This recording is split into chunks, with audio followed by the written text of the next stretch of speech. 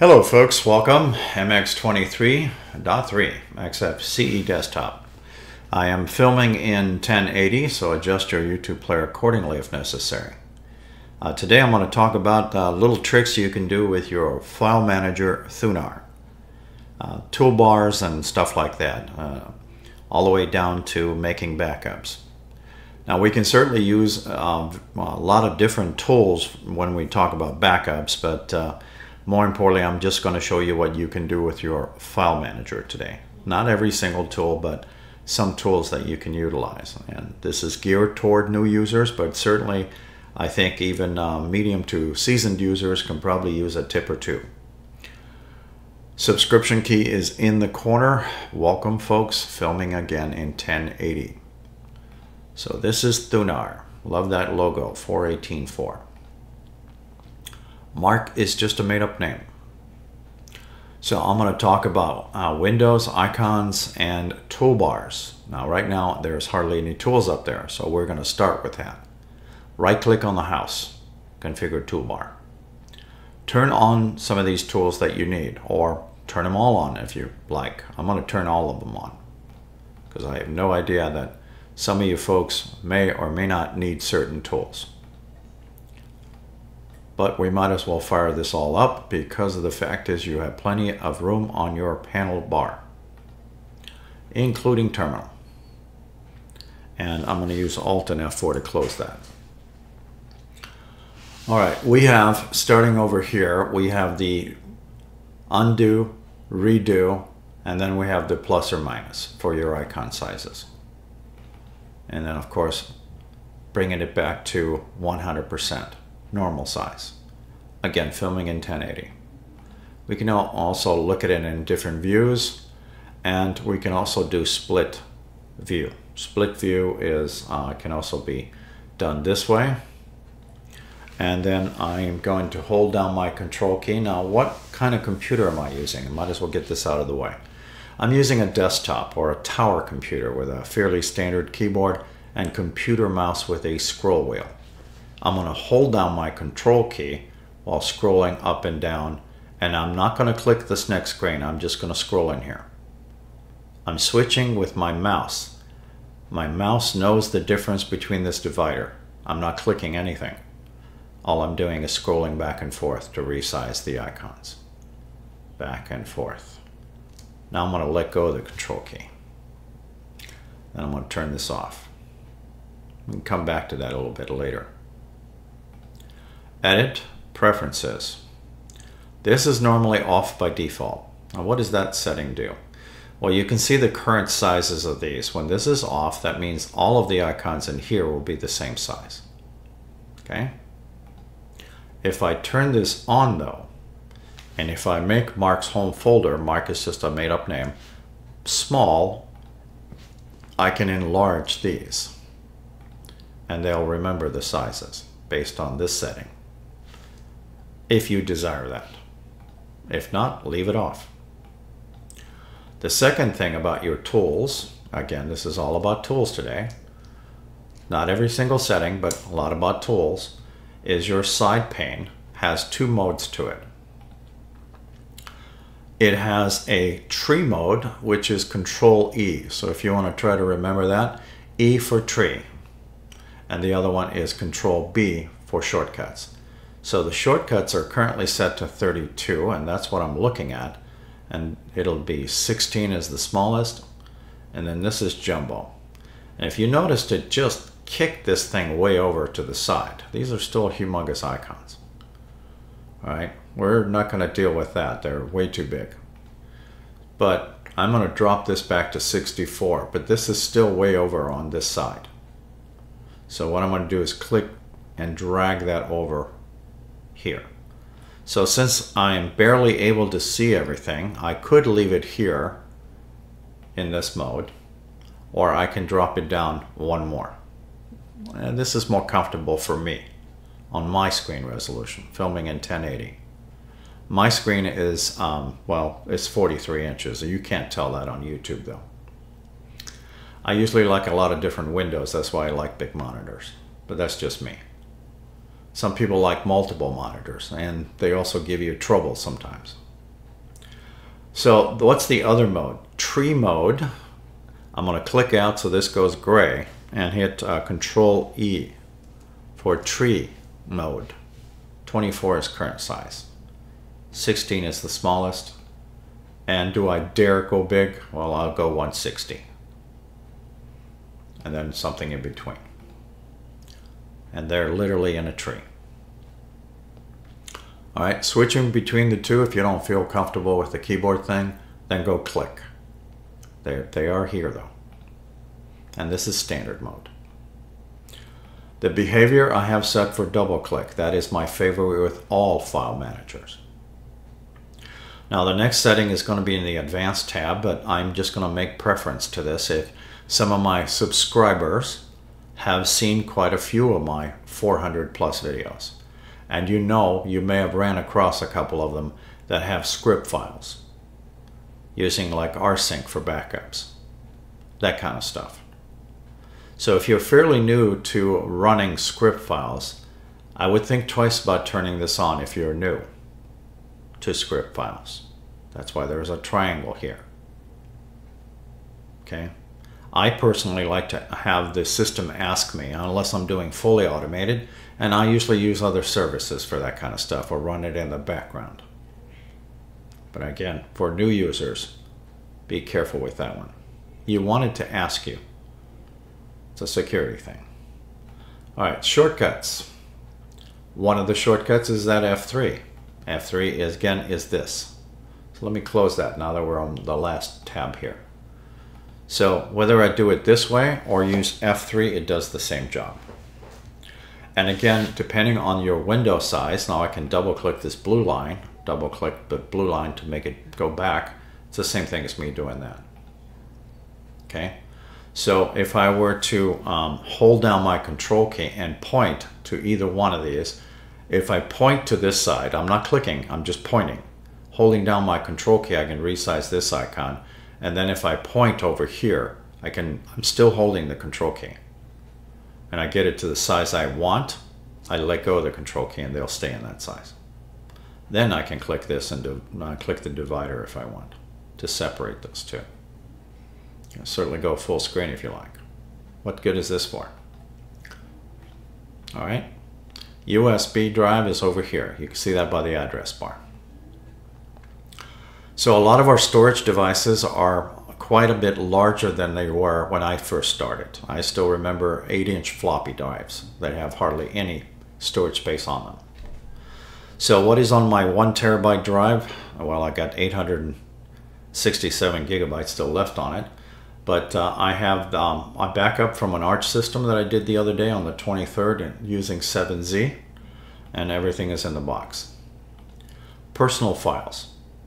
Remember, there's lots of tools out there, including snapshots, but we're just doing personal backups.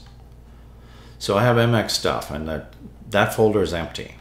So what I'm going to do is deposit a backup that I'm going to perform using this file manager here, Thunar. I could just leave this in split pane, Control A, selects that side of the house, and I can work with that screen. But since real estate is kind of precious, I'm going to actually click out for a second and hit the F3 key and go back to Mark's home folder, and then I'm going to hit Control A. Then I'm going to right click and talk about some archiving tools. As soon as you pop this box up, it says compress on it. That doesn't mean that all these tools do compression.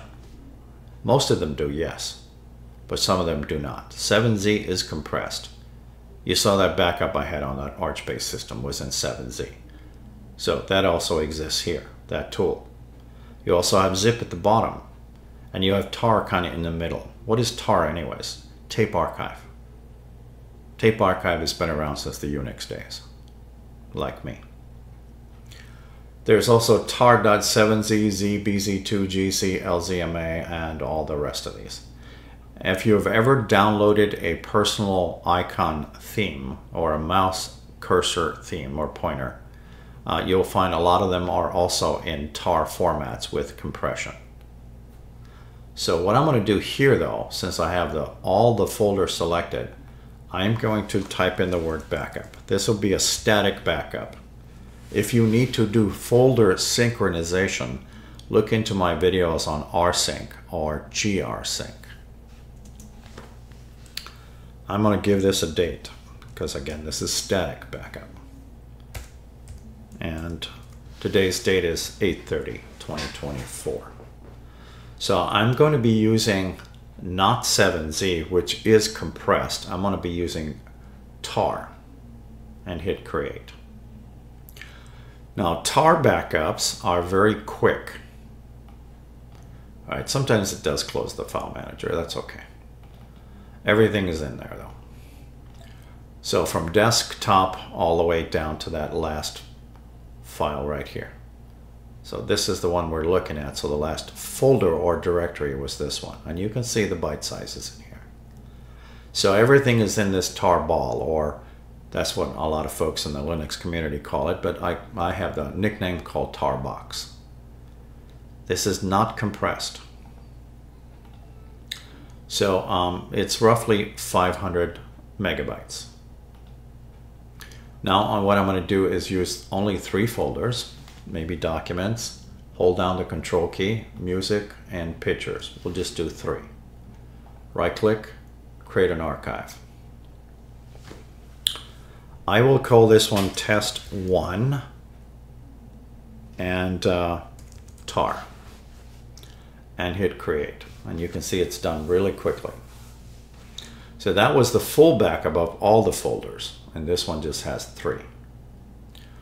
Now using the same 3, documents, music, and pictures, I'm going to use zip and call this one test 2.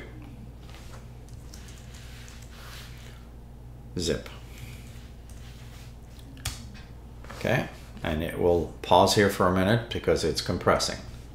And then what I'm going to do next is using the same 3, do another archive using 7Z, which is at the top. And we will call that one test 3.